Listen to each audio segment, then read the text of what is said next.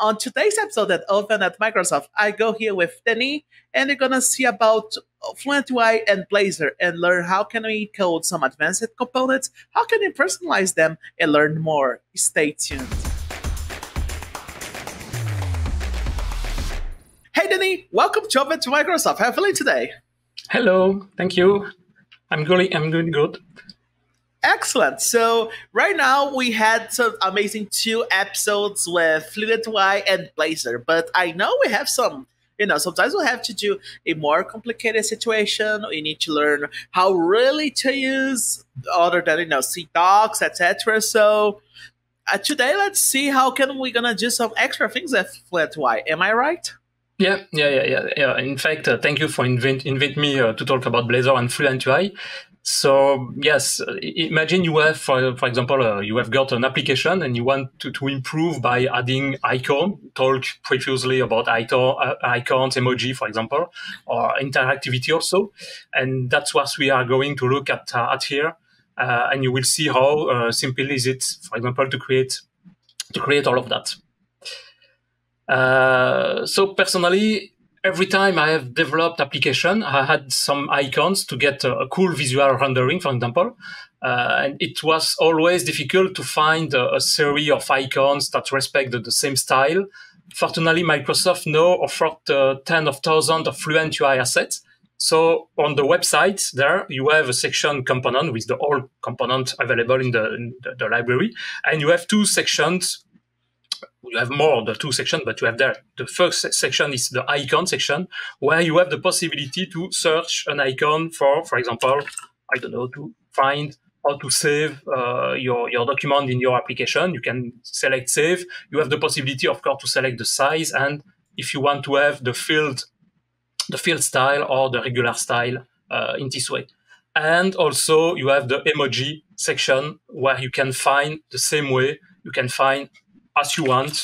I don't know, you can make a search about home with H, for example, and you have many emoji available there. And how to use that, for example, there in the icon section, if I make a search about icon, you have an icon there to click on it, and you can copy the code on the clipboard. But you can go to the website. For example, that's the sample display by Vincent in the previous episodes. So if I run the code, if I go to the demo webpage, you have the counter, and you have there a list, a menu with the list of different pages.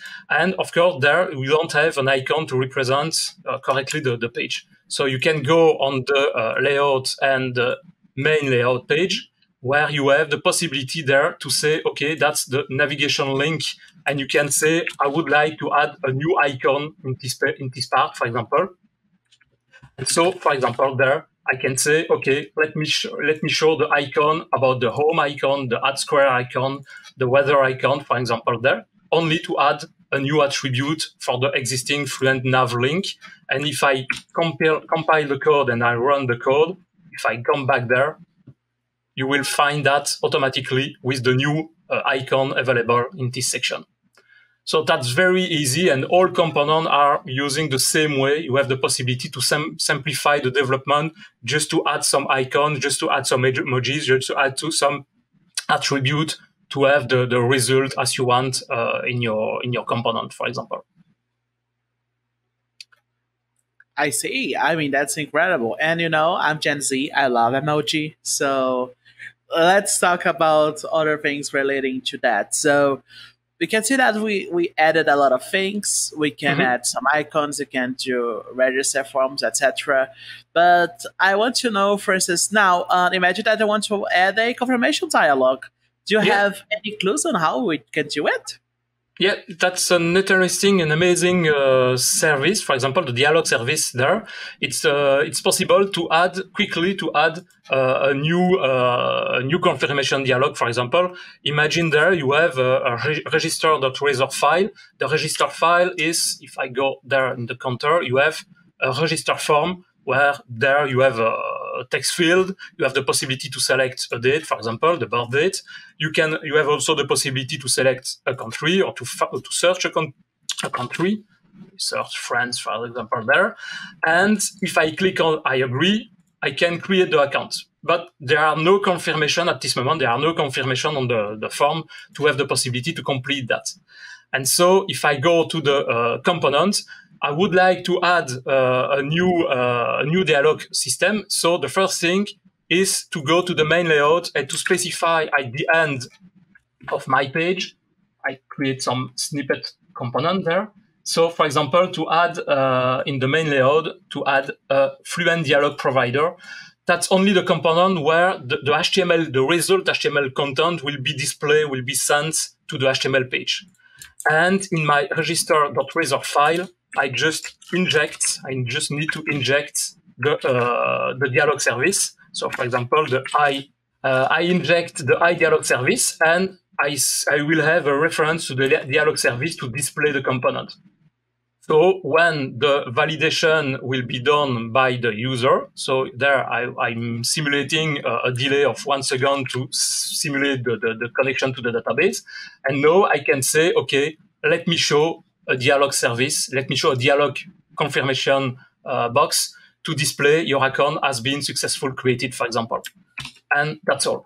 If I come back to the page and I say, okay, I agree the term of my component, I receive the dialog component there. So that's very easy to create a dialog service, for example, a dialog component at this moment, but that's also easy if you want to customize all about that. For example, I can go to a new Razor file, that's an empty page, an empty component, and I can say, okay, I would like to include, for example, there, a header, a Fluent Dialog header component. You have also the Fluent Footer component where you have the possibility to display the close buttons.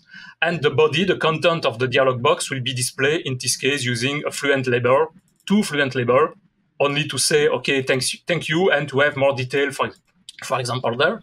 And when the user will click on the save buttons, the save async method will be called, and you have the dialog.closeAsync, the dialog that the service injected also. You have the dialog.closeAsync method will be called, and in the registry form, I can just say, okay, I would like not to call the showInfoAsync method, but I would like to say, okay, that's exactly the same, but the same dialog service, but using another method, the showDialogAsync method, and using my new account created dialog Razor file there, and automatically the system will take the Razor content and will display the Razor content in the page from my user when I click on the confirmation button. So that's easy to create that. You can customize using icon like that. You can add emoji. You can add a link to go to the another page, for example. So you can manipulate and you can manage the whole component like that. You have all about that. You have the dialog service. You have also the possibility to say, I would like to display a toast. For example, the toast that's displayed at the end, at the top of the page.